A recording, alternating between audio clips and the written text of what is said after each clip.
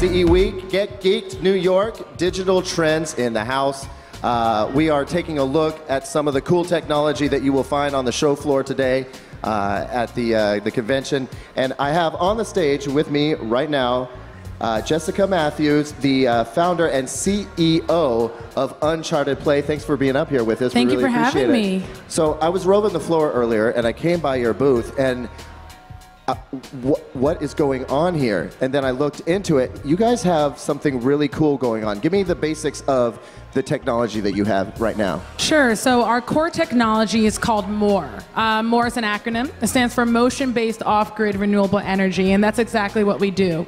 We make custom micro generators that can be integrated into almost anything that moves, and then it harnesses the natural kinetic energy, that's the energy of motion. It harnesses that motion and stores it so you could use it for various different types of applications, from mobile charging to actually a lot of really exciting things in terms of data sensors and the IoT. Wow. So, I mean, most folks, when we talk about capturing kinetic energy, we think about kinetic energy and you think of those like shake to charge flashlights. Yeah, I probably shouldn't use that motion. I was going to say, I feel like I wouldn't do the motion. But, you know what, yeah. But I mean, that's the thing. I mean, people are shaking these flashlights like crazy. And the problem with those, as I see it, is that you don't get much of a charge out of that. It doesn't last very long. So how is your technology different? Yeah. How are you capitalizing, making it a more efficient energy capturing process? That's an awesome question. I mean, so the problem with those things is that, as we just saw, that's a very, at least at this hour of the day, a very unnatural motion, right? People don't, I gotcha. people don't do that with their flashlights. The key behind our technology is not just some really exciting innovations from a supply chain and design perspective, which I'll get to later, but also from a psychological perspective.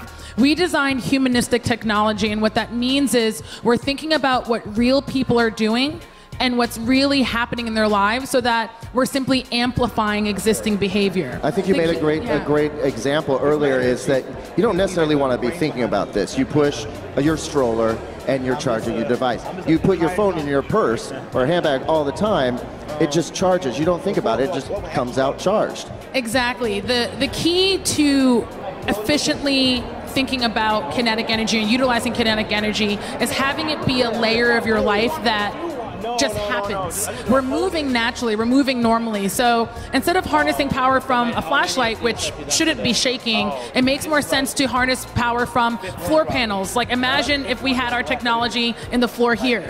Everybody walking on it. Everyone walking on it. Imagine, you know, if you have it in a soccer ball that people already want to play with. Mm-hmm. The key is really, from a psychological perspective, to give people more out of their day-to-day lives and give people more out of what they're already doing. It's the magic of the win-win. And then when you couple in that the ability to create low-cost, customizable microgenerators, so that you're able to really integrate it into things like a stroller without totally messing with that product supply chain or messing with the functionality of that stroller to start with, then you have something that's just seamless and gives people, you know, the power that they need and that we all want.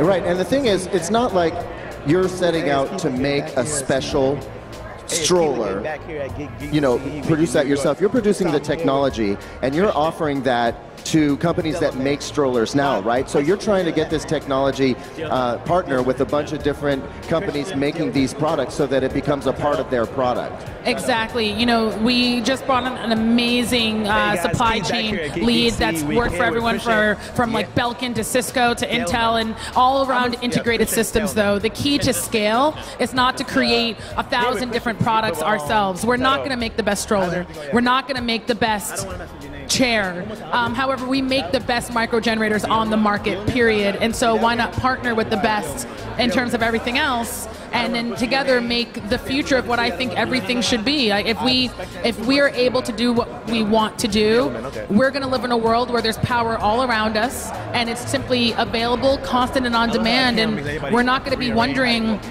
when we can get back to the wall to kind of, you know, suck from the teat of the cord anymore. We're just going to have energy everywhere. And like you said, it's a natural motion. You're not shaking something to try and. Yeah, you're not shaking your baby in the stroller. Exactly. That sounds terrible. Well, listen, I think one of the coolest things about shows like CE Week, where Get Geeked members can come and check this stuff out, is that they get to see a little slice of the future through stuff exactly like yours. These microgenerators that are going to start producing energy for us. And I think a lot of people may not realize it, but every time you plug into that wall, you're sucking a little bit more juice. And if you add all those phones plugged into all those wall outlets all over the place, that is a large sum of energy. So it's great for the planet. No, yeah, I mean, the reality situation is like, we're building all this amazing technology and we're thinking that it's like freeing us, but we're actually becoming more and more imprisoned because, you are essentially shackled to the wall and shackled to the grid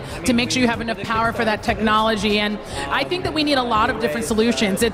I obviously believe in renewable energy because I intend to live on this planet for at least, some time, and I think we have to do the things the right way. But everything, hydro, solar, there's so many different ways to get this done. I think we need to start thinking holistically. We need to start creating hybrid systems. That's something that we do at our company when we're working with partners. We often present technology solutions that not only incorporate our technology, but also thermal there's so many different energy so many different ways, but I think the key thing is that we shouldn't be just letting this energy be wasted. Exactly. It's not like we're saying we're trying to do anything extra. This energy is all around us. Honestly, kinetic energy is probably one of the most underutilized forms of energy in the world. And I'm glad, and I got to cut you off there. I'm really glad to see that you are providing a way to harness that. I think it's great technology. Thank you for being up here with us and telling us about it today, Jessica.